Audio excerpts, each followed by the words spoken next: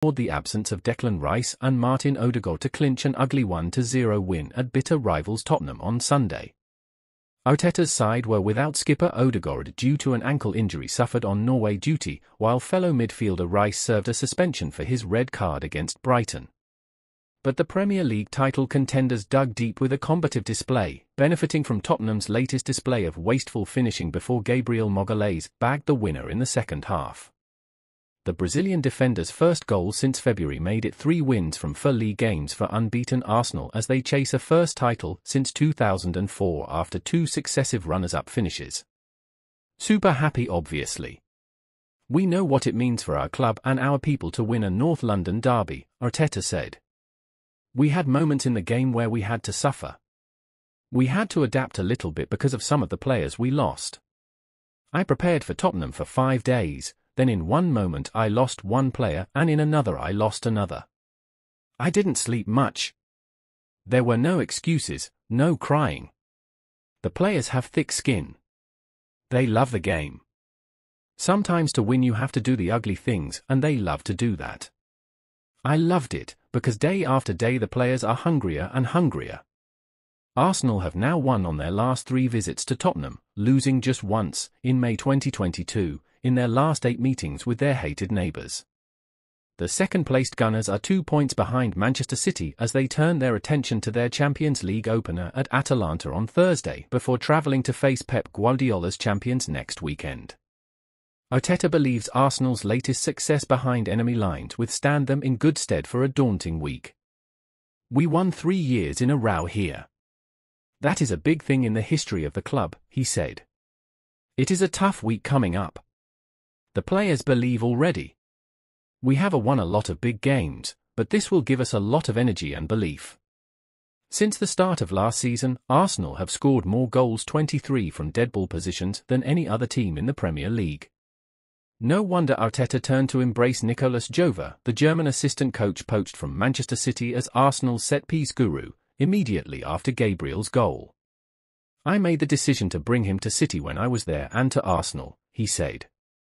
Together with the rest of the staff, they have injected the belief that there are many ways to win games, and this is one of them, so big credit to them. It was another dispiriting North London derby for Tottenham manager Ange Postecoglou. The Australian has come under fire for Tottenham's sloppy start to the season, which now includes successive defeats and only 1 win. Having conceded more dead-ball goals than any top-flight team except Nottingham Forest over the last 2 seasons, Tottenham's weak defending at set-pieces was ruthlessly exposed by Arsenal.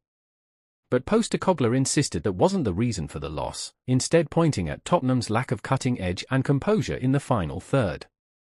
Son Heung-min was unusually quiet, while former Bournemouth striker Dominic Solanke struggled on his home debut after returning from injury. We had some good opportunities, but we could have had so many more. We wasted our good play, similar to other games when we haven't had the conviction in the front third. You keep opponents in the game when you do that, Postecoglou said. Alan Shearer hails magnificent Arsenal duo after gutsy win against Tottenham.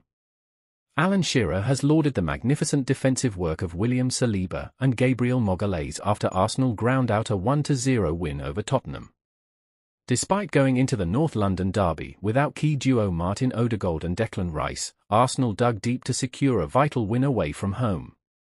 Mikel Arteta's side were under pressure for large swathes of the game but defended resolutely before Gabriel's thumping header earned the Gunners their 3rd successive away win against Spurs.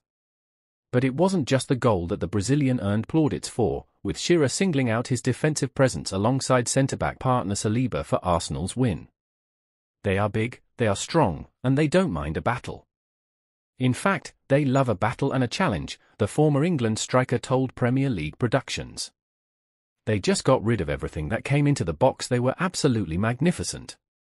He continued, when you go 1 goal behind against this Arsenal team, you have got to do something special to get back, because it's very, very tough.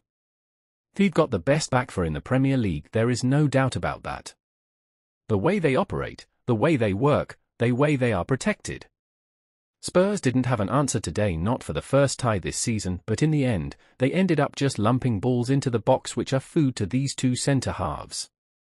All full-time, Arteta was also keen to praise his side's dogged willingness to grind out a result. It was a tough week, and instead of finding any little excuses or arguments to do the opposite, face the challenge, play with courage, acknowledge our qualities and what we have to be able to do to win a game, and we've actually done it, he said. In order to love the game and win, you have to do a lot of things. Sometimes people call them ugly. Enjoying doing those ugly things is a big compliment of this team right now, and when you're able to normally, you get a good gift. Ian Wright has singled out Christian Romero for making it very easy for Arsenal to score their winner in the North London derby against Tottenham. The Gunners inflicted another defeat on their arch-rivals on Sunday afternoon, with Gabriel Magalhaes powering home a header in the 64th minute to seal the win. As was the case in the same fixture last April, Tottenham persistently looked vulnerable from set pieces and were once again exposed when Bukayo Saka whipped his corner kick into the 6-yard area. Spurs goalkeeper Guglielmo Vicario was at fault, with club legend Glenn Hoddle slamming the Italian's unconvincing display. But Wright was also critical of Romero after Gabriel was able to shrug the Argentine off the ball all too easily. While the Arsenal legend admitted there could have been a case for a foul being given, he was convinced Romero should have put more pressure on his Arsenal counterpart. "I was very surprised with Romero. It feels very easy for a defender of his caliber to be moved out of the way," Wright told Premier League Productions. "I think it could have been a foul, but not enough maybe. That just seems very simple when you look at the proximity from the goal and where he headed it in. It's a very easy goal for Arsenal to score." Alan Shearer meanwhile was even more scathing in his criticism, insisting there was only one player winning their duel. "There was one player that really wanted that to get onto the end of that, and another who was happy to be shoved off it," the Newcastle legend said. Another Arsenal great in Paul Merson also sympathised with Spurs for not being awarded a free kick, but also insisted Romero failed to deal with Saka's cross. "I'd be disappointed if I didn't get a foul.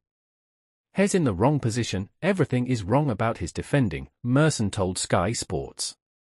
"He's a centre-half international, even I know, and I don't even play at the back. You got to be side on. You got to see the ball and your player. To start off you have to be a hand length away, and he's standing with him. I'd expect a foul."